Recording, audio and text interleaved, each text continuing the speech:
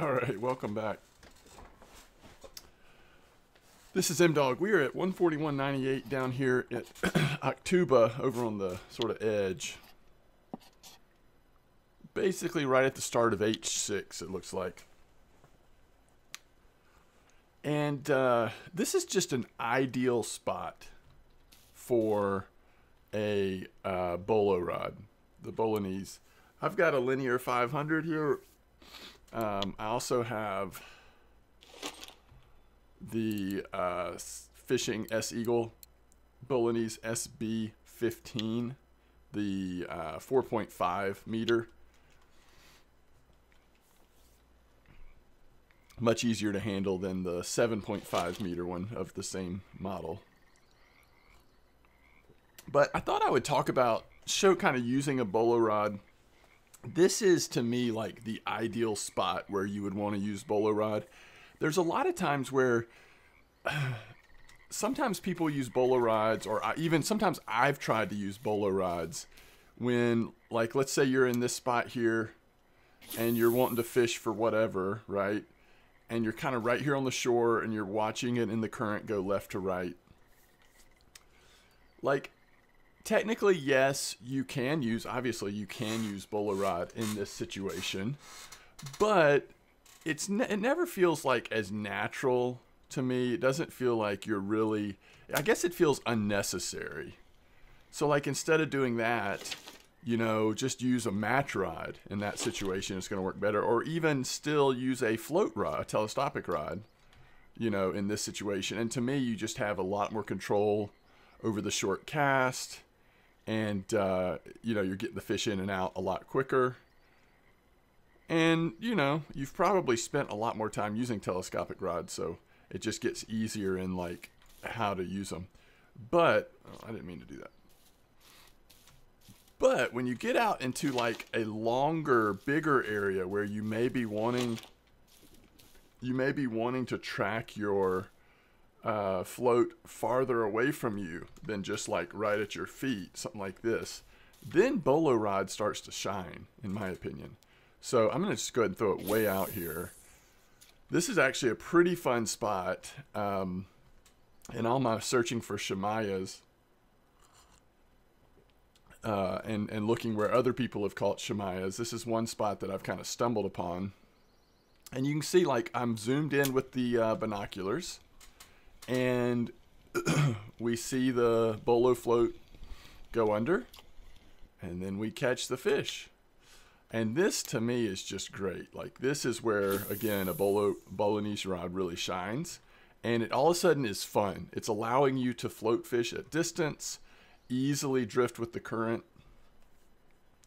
And it's like, this makes sense. This is why some of these like long Bolognese rods actually make sense and has a place in the game to me. So let's try to get a couple more bites here. I actually wanted to play around with hook size. Mostly what I've been catching here in this spot is sitchel, in previous days at least. First fish was a sitchel, and then it looks like we had a rudd. Oh, I missed that bite. That actually doesn't happen that often to me. Let's get retrieval speed going. Since I've kind of gotten used to this, it's been going pretty well. All right, I think we have the same setup here. We just can't cast this one as far. But I wanted to show you. So sometimes if you cast it and it doesn't look like the line is naturally pulling out, you may have to manually close and then reopen your bail. That will get it working. Sometimes just the way it lands or whatever, if it doesn't have enough momentum, then, you know, you may not get... And you see how I'm just basically, when the fish pulls the float under, all I'm doing is sort of looking... There's a sitchel. All I'm doing is sort of looking down to the side and just reeling, okay? I'm not going crazy. I'm not shift reeling. I'm not hitting control right click. I'm not doing anything intense. I mean, we have a little 3.4 line on here, so that, you know, it would pop pretty easy. Open that bail, close it, then open it, and then let's watch the float. I'm literally just kind of looking down to the left and just starting to slowly reel. And that typically will hook the fish, as long as it's a decent bite. And for me, at least, that has been a really consistent way to land fish on the bolo rod. I think it also works pretty well for match, doing it that way, although you might have some other options with match. So I just sort of look to the side, start reeling, nothing frantic, and the fish typically will just hook on successfully, and then you just reel it in like you would with any other type of setup. And that seems to work really well. So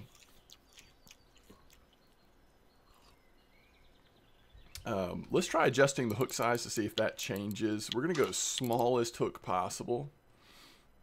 When I started, oh, can we not use them on 24s? Okay, so we're not going to go smallest hook possible. We'll go 22.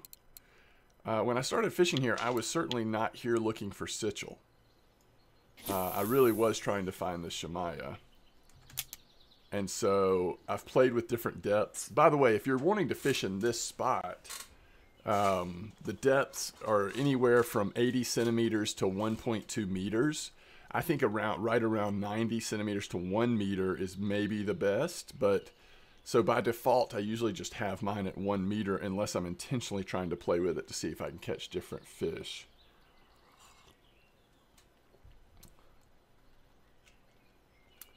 But unfortunately, although there might be Shamaya in this spot, I think the Sichel have pretty much taken over. And if I don't catch a Sichel, it's often a Rudd. In fact, the shorter the cast you go, the more likely you're to get a Rudd.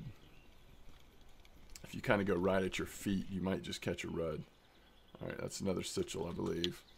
And you can, we can sort of cast out this way a little bit. I'll switch back to the other one so we can get some more distance on casting. With the other bolo rod I was using, the longer one, I can get it out to the point in which, like when the biting's hot, basically the fish will get on there as soon as it hits the water. I'm getting a bite, typically. So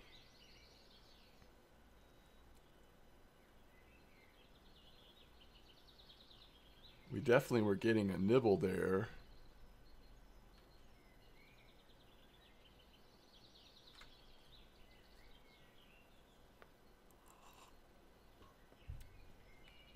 Oh yeah, we have the smaller hook on, don't we?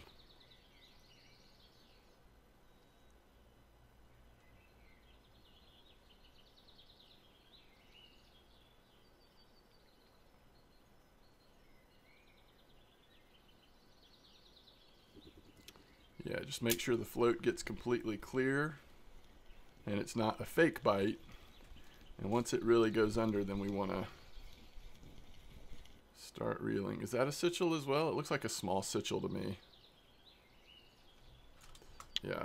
So now all we're doing is catching small Sichels by having that that hook size. So that's not what we want. All right. So on this one, typically like aiming again a little more to the right.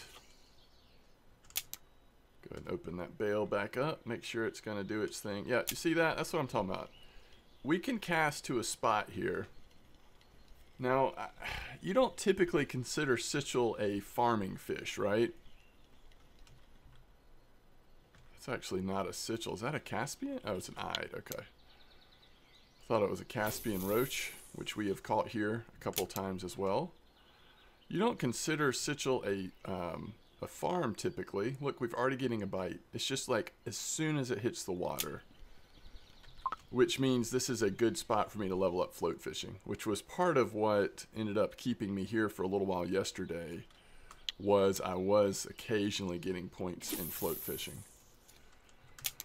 But to finish my thought, I actually was still making decent silver, even though it was primarily Sichel, because I was getting some pretty big ones, and so that helped with their cost value.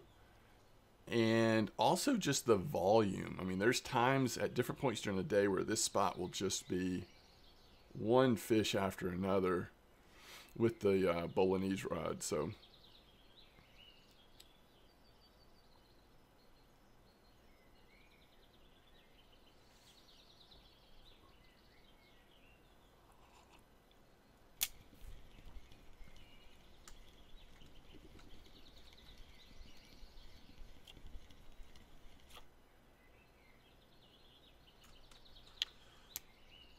So this has gone from, honestly, the Bolognese rig or rod. It has kind of gone from something that I really despised. I mean, my early experiences with the Bolo rod, I think because I was trying to make it work in spots that just really didn't make sense for it. And it just always felt awkward. And so I didn't really get the, I don't know, the appeal of it. Where now that I'm sort of using it in a spot where clearly, like, this is perfect for Bolo, drifting away from you with the current. I think I've just messed up 2 bites there. Let me try this again. I need to slow down. I think it's like I'm talking and fishing at the same time. It might be that I'm pulling it too soon.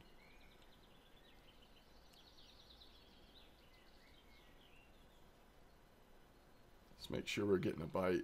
But anyway, my enjoyment of using the Bolo rod has gone up significantly.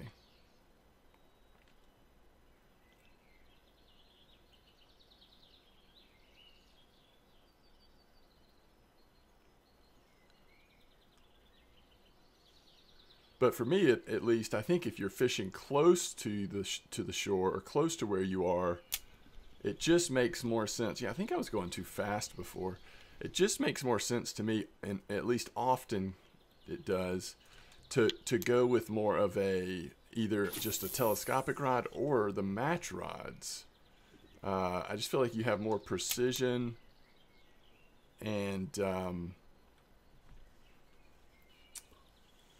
yeah, so I don't know. That's just kind of been my experience with finding the right situations where using a Bolo rod is actually pretty enjoyable.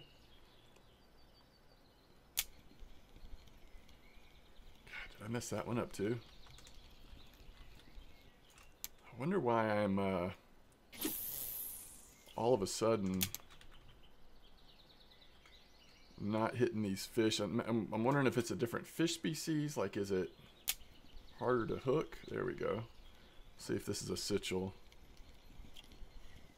That is not a sitchel. So maybe we're getting different fish species. Like common roach will nibble, so they might not be fully getting on there. Let's change up our casting area here.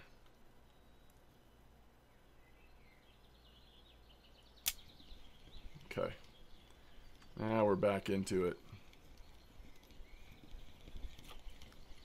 That's a rud. Maybe this spot is just changing.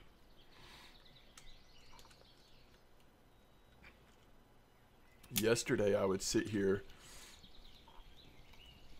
and I would end up with, you know, 30 to 40 sitchel if I fished long enough in a day. With other things mixed in, but primarily it was sitchel. Now it's maybe a little more balanced between different types of fish. But kind of this area that I'm casting to me, it's like the sweet spot. If you want to just get bite after bite after bite, like if you're trying to level float fishing and you want to try using something other than just like, you know, telesticks right at your feet kind of thing, this is a pretty nice little situation here.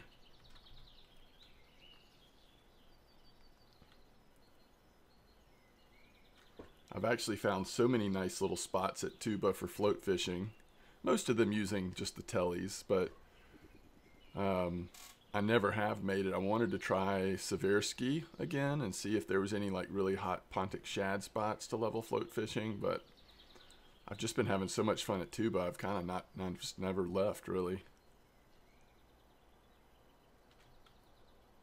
But we've gone from 60% to about 73% in the last week or so.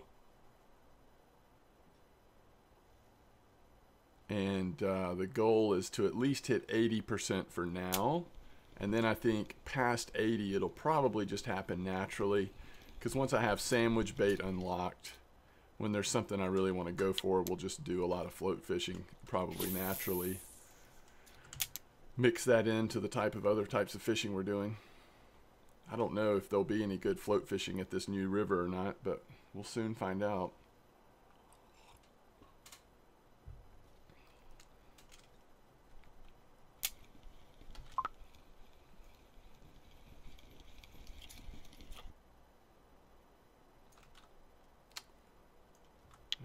occasional Kessler's herring.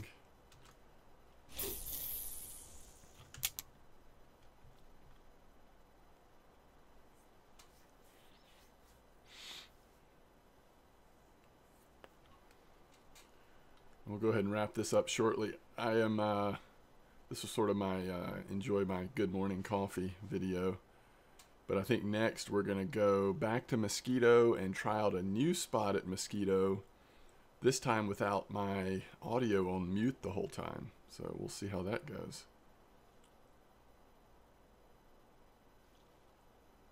But let's catch one more fish here.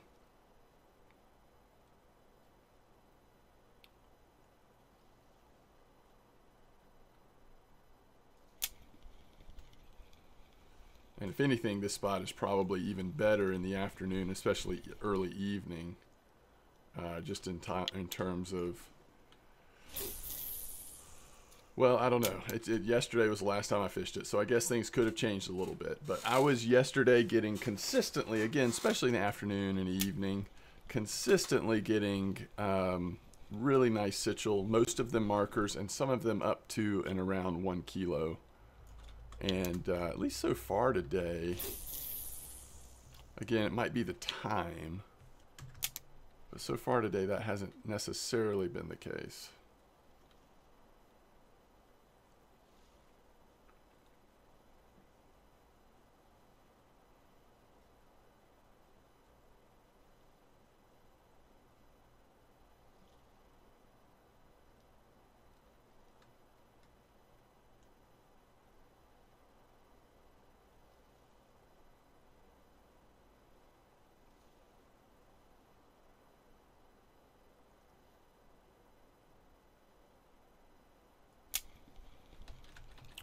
Yeah, I think that was a roach or something.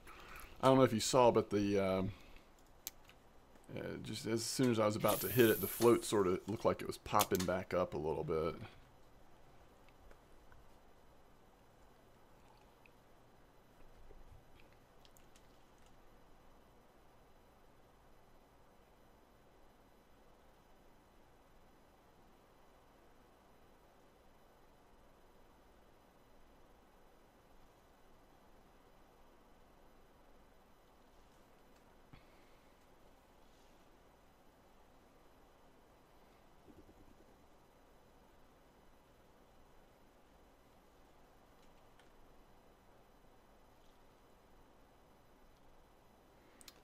Yeah, Sitchell and stuff don't normally do this, all this like nibbling and taking their time. That's what's been nice about this spot, is for the most part it's just like big hit. So that is a Sitchell, I'm wrong. They usually don't approach it like that. Alright, so we've still caught a lot of Sitchell here. We just haven't gotten into like the markers like we normally do in this spot. But again, that might be time of day mostly. Okay. There is a short little guide on sort of how I like to use the Bolognese rods, and we're not a situation where at least I think they shine. Hopefully this has been helpful if you are trying to level up your float fishing, or if you're lower level and trying to look at start using these Bolo rods. Just kind of giving you an idea on a couple tricks or tips that I use for making them work, and especially with how to sort of hook the fish. I think before I was using this technique, I had a lot more difficulties actually landing the fish, but being able to sort of aim down towards the side and then just calmly sort of starting to reel in, which, you know, seems to be working well and is kind of similar to what I'm doing with telesticks now. When a fish pulls the float under with telesticks, I'm also sort of going to the side now and then lifting diagonal away from the float and the fish to hook them with tellies as well. So it's not that different of a movement from what I'm doing with tellies. It's just obviously with the Bolo rods we've got this reel attached. So it's amazing how if you just do a short cast like I just did, it's like you don't get bites, but once it drifts out there to like prime time, the Sitchels and stuff start killing it. Okay. As always, I appreciate you watching, and I'll see you in a little while at Mosquito. Thanks so much.